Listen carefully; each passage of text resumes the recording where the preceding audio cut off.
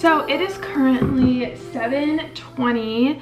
It is Friday, and I'm going to be filming my Manifestation Wednesday video vlog style. So today's video is going to be the 5 Zen habits to establish throughout your routine. When you do these 5 habits daily, it will increase your productivity throughout your day. You'll create a schedule that will keep you calm, and it is going to transform your life, trust me. These are going to be 5 very, very powerful habits to establish, whether that's through your morning routine or evening routine, whatever the case. Incorporating these 5 things throughout your day will create a relaxed but also productive part of your day. Something I actually learned in college were MITs, which are most important tasks. In the morning, I like to go ahead and jot down my 3 MITs, my 3 most important tasks of the day. These are going to be the most critical tasks that will create the most significant results. So this is going to be separate from your to-do list. These are going to be 3 things that once done, it will just create more space throughout your day. So what I'm going to do is create my list of 3 MITs and kind of just post-it note them on my desk. My goal usually is to get these tasks knocked out before 10 o'clock a.m. It gives me the rest of the day to kind of handle whatever comes next. I'm going to create my list of 3 MITs on my post-it note. So the first one that I'm going to be writing down, I have to return something that I got on Amazon, so that one's going to be crucial just because I have to return that, otherwise I'm not going to get my money back. And it's one of those ones that you have to like go to the drop-off box for, so it shouldn't be too hard, but it's definitely important. So I'm going to go ahead and put Amazon return on my list. The next MIT that I have is I have a class to teach this morning, so I'm going to write teach.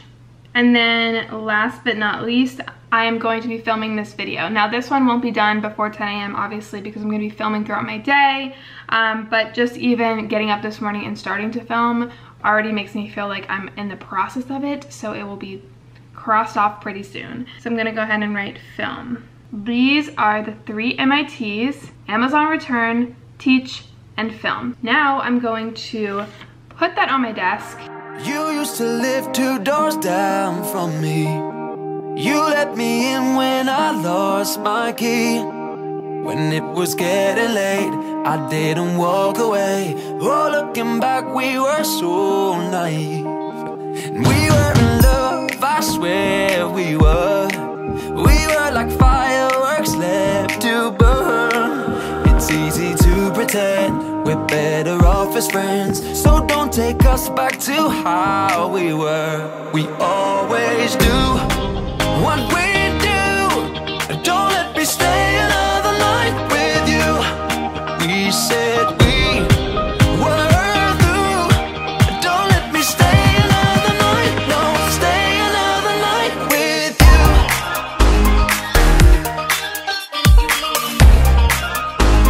Stay another night with you. Stay another night. No, stay another night. Don't let me wake up next to you. Let me catch feelings I'll have to lose. Can't let it get to that, the part I want you back. We know we're nothing but bad news. We always do what we do. Don't let me stay another night with you. We said we were through. Don't let me stay another night. So I am back from my return. I went ahead and taught my class, I did my Amazon return, all of that, and that's kind of what I mean by my MITs. Once you go ahead and just knock those out, especially at the beginning of the day, it's currently 9:35, and the fact that I had already knocked out my top priorities and it's only 9:30 gives me time to not only just go throughout my day with my to-do list, but able to tackle and handle them better because my mind isn't worried about I have to get this certain task done. Knock them out. It just kind of helps you go throughout your day in a more relaxed, calm state. Therefore, when things do pop up, you can handle them more appropriately. So the first Zen habit was priorities, and the second one is going to be perspective. So I like to establish this in the beginning of the day, and it's something that I recently came across that I feel like will change my view on life in a really, really positive way. Discomfort is kind of a sign that you are growing. So instead of fearing the feelings of discomfort, you're gonna look at it in a different way. You're gonna look at discomfort as growth. For example, when you're working out and you're in pain and your muscles hurt and you can't breathe and all of that, that's obviously signs that you're growing. You're gaining strength, you're gaining endurance, you're gaining muscle. And that can be kind of shown through different life scenarios as well. For example, if you're waiting in a grocery store line and it's so long and you're getting angry and you have somewhere to be and you're feeling those feelings of discomfort, but those feelings of discomfort are giving you the growth opportunity to learn patience. Whenever you're feeling any feelings of discomfort, there is some underlying opportunity for growth, and looking at it that way, instead of getting angry when you feel discomfort or you're not feeling the best, look at it as a growth experiment and see it as, what can I learn from this? Like, what is this discomfort going to bring me? And when you change your perspective, it will definitely help you overcome certain obstacles throughout your day and help you be happier and just kind of focus in on the growth rather than discomfort. When I sit there and kind of analyze and think about shifting perspective and focusing on my perspective of life, it helps me feel more calm and relaxed throughout the day because I am able to handle the tasks at hand and the opportunities that come my way without fearing the feelings of discomfort and without kind of over analyzing the feelings in a negative way. So once I'm done with the first two habits, priorities and perspective, I move on to my reflection, the third Zen habit of the day. So self-reflection is really, really important, I think, because not only do you gain emotional intelligence, but you're able to kind of sit and harness on your values, your goals, your issues. It's a super, super therapeutic part of my day, and you can do reflection through like a multitude of different exercises, whether that's, you know, meditation, journaling, creating a gratitude journal. So I really like to practice my reflection through gratitude. I usually do that just kind of internally throughout my day. So when I sit here and actually do a reflection exercise, I like to journal or meditate. So meditation is really great because you get in tune with your breath. You're able to gain control over your thoughts. You can kind of see where you are mentally and gain perspective and awareness of how you can overcome certain thoughts, how you can control your thoughts, not let them affect you, and create stillness within those thoughts. And then also through journaling, I like to just journal out to certain prompts. I've mentioned them so many times, but I've been loving my Silk and Sonder planner because they have so many different journaling prompts and kind of just like exercises to do. So one that I think I'm going to do today is the currently section. So this one's really great because you just say what you're currently loving, feeling, enjoying, anticipating, wishing, reading, watching, and planning. So I'm going to go ahead and fill this out, eat some breakfast, and just kind of reflect on my day. And then I'm going to end that with some meditation.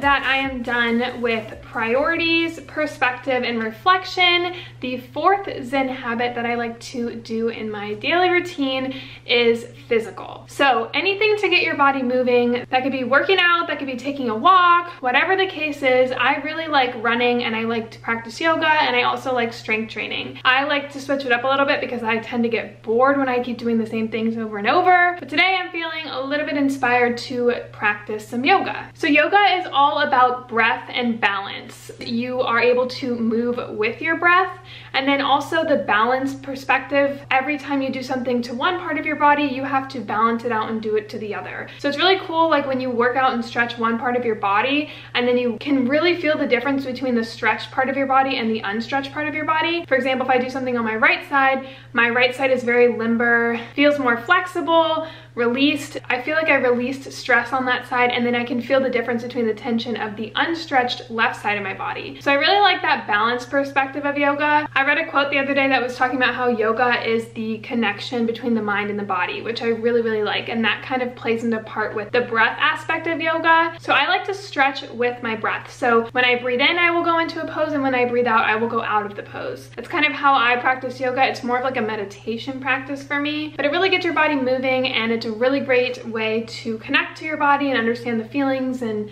all that fun stuff. That's what I'm gonna do today. Like I said, I do different exercises or movements of the body at different parts of my week. So sometimes I'll run, sometimes I'll, go to the gym and work out, sometimes I'll just go for a simple walk. But getting your body moving gets your organs flowing, and it's just a really great habit to have in your daily routine. Because a lot of the times we sit on our desk all day, we don't move, and it's easy to go throughout your day without even just moving your body, which is crazy to think about. So creating a habit to move your body is something that I think is super, super important. So a playlist that I like to put on is the reading soundtrack on Spotify. It is so good. I'll leave it linked down below if you guys want to check it out.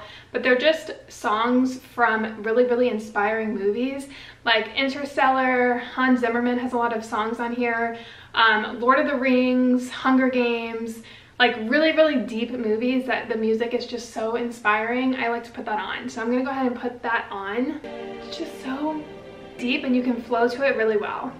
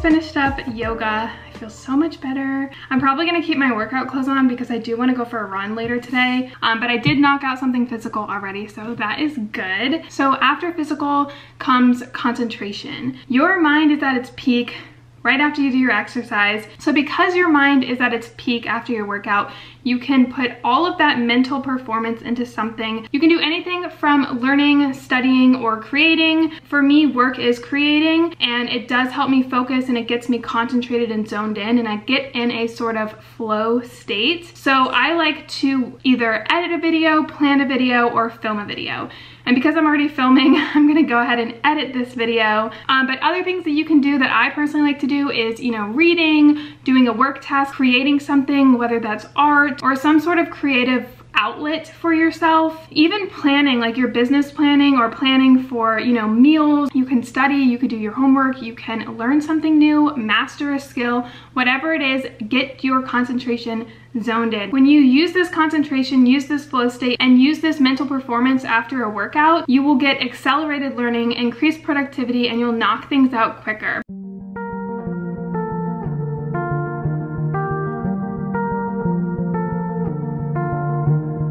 A rose cut from the woods, the love that we shelter.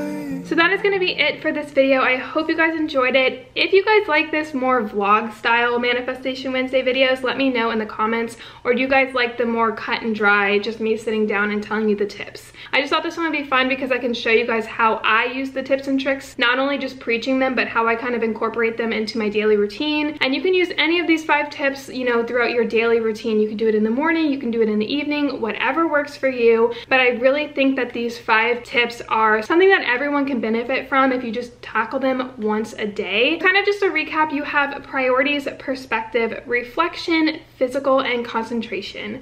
When you have all 5 of those, you will have a really productive day, but also not an overwhelming day. You will be able to create Zen within your schedule. You will lower your stress, lower your anxiety, and you can knock things out throughout the day without getting so overwhelmed and worked up from them. Thank you guys for watching. I hope you enjoyed. If you did, please give it a thumbs up, and I will see you guys all in a future video. Bye guys.